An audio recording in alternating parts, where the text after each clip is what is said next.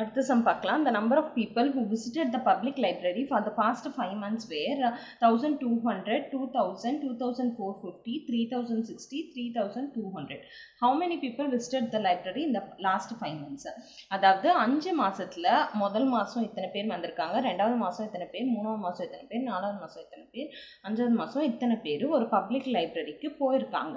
அப்போ 5 மாசமா மொத்தமா எத்தனை பேர் வந்தாங்கன்னு கேக்குறாங்க. So number of people visited on the first month எவ்வளோ 1200. number of people visited on the second month எவ்வளோ 2000. number of people visited on the third month 2450. number of people visited on the fourth month 3060. number of people visited on the fifth month 3200.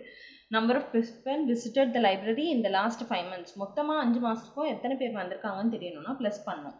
So 0 + 0 + 0 + 0 0 0 the answer. 0 + 0 0 0 + 5 5 5 + 6 11 11 + 0 0 11 க்கு 1 carry over 1 இங்க போட்டாச்சு.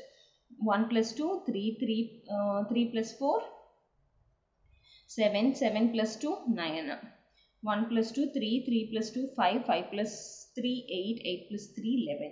So மொத்தமாக 11,910 people வந்து 910 peoples வந்து public லைப்ரரியை 5 மாசத்துல visit பண்ணியிருக்காங்க.